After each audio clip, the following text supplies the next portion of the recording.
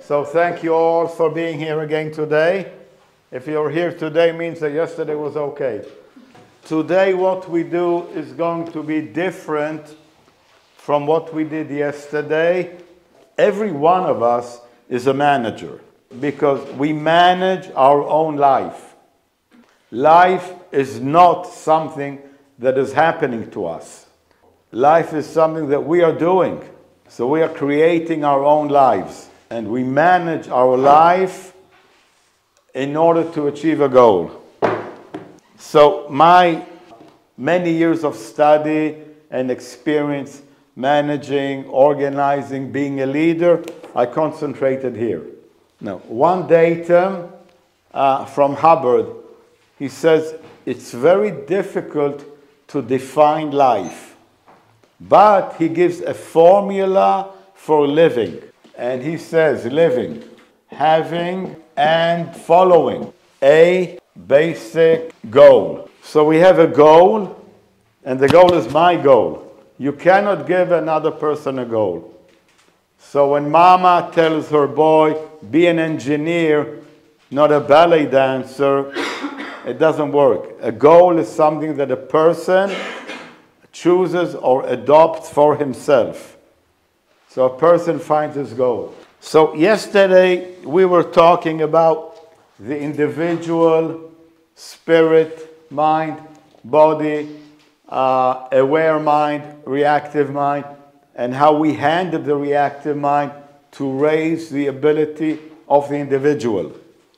Today we're going to talk about groups, or we can call it organization. Sometimes we say org, which is short for organization, group, team, because none survive alone.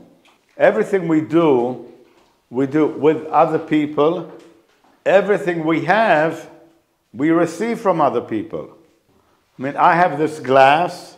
Now, if you think how many people worked to create this glass. Now, glass, I think, comes from sand. The sand, to arrive here in my hand as a glass, went through the hands of hundreds of people. We only survive when we make something for other people. So if you look at the first page of your manual for today, we are all of us creating a product. And a product is something that you can give to another person. And then it's called valuable final product. And it's exchange. It's something that you give to another person. If it's not something that another person wants, it has no value as a product. Because when you give somebody a product, they give you exchange. Okay, so a product can be physical like a glass or a telephone. And most of the products we make today are information product, knowledge. Like what I'm doing now is giving you knowledge, which is a product.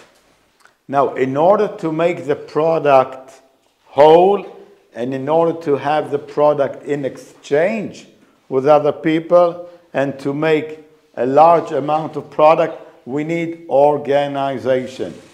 So, what is an organization? How does it work?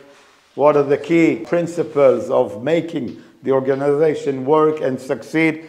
This is what I cover here, and we will talk a little bit here now.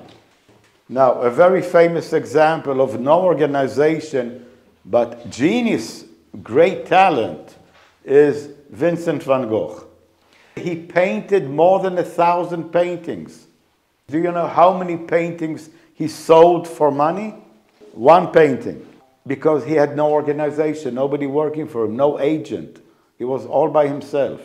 He was supported by his brother Theo, who lived in Paris, and he gave Theo a lot of his paintings because he had no room for the painting. He lived in a little room, in a little hotel. He had no place for the painting. So he sent the paintings to Theo in Paris, and Theo gave him a little bit of money. He died a young man at the age of 37. A few months after he died, his younger brother Theo, at the age of 32 maybe, also died. Theo had a wife, and she only, when her husband Theo died, all she had was a few hundred pictures by her brother-in-law, Vincent. That's all she had. And she was a very good marketing person. She was a very bright, energetic lady. People were telling her, Vincent van Gogh, nothing. These paintings, useless, worthless. And she said, no, this is great art. She traveled all over Europe. She took a ship to New York, and she went to galleries, to museums, to wealthy people, and she sold the paintings by Van Gogh already for thousands of dollars. So when she died around 1920, she was a wealthy lady, and Vincent van Gogh was a big name. Okay, so we learned from this that alone, you can do nothing. In a group, working with people, you can create a big effect. All right, so we need an organization, and we need to work with a team. Now, the individual has three parts: spirit, mind, body. Okay, and you will be surprised, but an organization has three parts. The organization has a spirit, the organization has a mind, and the organization has a body. Now, what is the spirit of the organization? We call it the goal maker. Every organization, no matter how big, began with one individual. And the one individual has an idea. We call it also vision, or goal, or purpose. This one individual has the idea of creating something. And if he has an idea for a product that has value for other people, that other people will want from him and will be willing to exchange with him, he starts doing these things. Like you're doing something, you're making something, but you're working alone. But you're doing your own marketing. People order from you. Okay, so you're not like Vincent, not making swords, putting in the cellar. Keeping it, you're getting it out there. Okay, good, good. But if you have more demand, more people wanting more swords, you can take somebody to help you. Somebody to do accounting for you. Somebody to be on the phone for you. Somebody to take orders. So you start creating a little organization. You and somebody else, you and a helper. So we start creating a team. And a definition of a team is a group of individuals, and they have a common goal. And they have communication lines. Like right now, we're a team or an organization.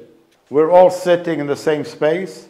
We have the goal for a few hours to listen to Danny and to learn something. And we're talking to each other. But if we look at people on the street walking around, obviously they're not a team because they're going in different directions and they're not talking to each other. So we have the guy who starts the organization with an idea. He's the goal maker. Now, even a tiny organization must have information. Product design, product engineering, customer base, contact lists of people, and of course accounting, finance. Even in a one-man operation, we have a lot of information. So just like we spoke about the individual mind, the group mind is storing data and making decisions. When we talk management, organization, administration, really we are talking data processing.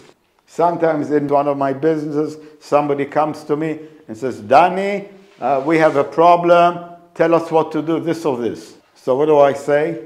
Give me information. The biggest mistake you can make, of course, is trying to make a decision without all the information. So smart management is just being able to collect data and to see what is relevant, what is not relevant. Okay, so you've sorted out the data, you know what to do, then who's going to do it? Actually doing the work, we call it body. The body is physically doing the work. So I'm now standing here talking, this is body, this is actually doing the work. But 2 months ago when I said to Ivana, maybe I come to Praha, maybe we do a seminar, there was goal making. It was the idea. Then for 2 months I talked to Ivana, and Ivana talks to Veronica, who talks to Tamara, and we plan and we analyze and we see how to do this, and we put something on Facebook and we take some money from people and we prepare everything. And all this preparation and thinking what to do is the mind. the analyzing, the planning. Okay, somebody made for us sandwiches and somebody is now standing and talking. This is body work. Okay, so managing is being able to go up and down, setting a goal, analyzing data, and doing the work. Now, when we work, we want to see how we are doing, because in our activity, we can be very successful, or in our activity, we can be a total failure. Who has a business here? You have a business? Yes. What is your business? Dressmaker. Dressmaker, good. How do you measure your business? In money, or how do you measure the business? In money. Money. And satisfaction of clients. Good, satisfaction of clients, money. What would be a good quarter in numbers of clients or number of money? She has 3 clients.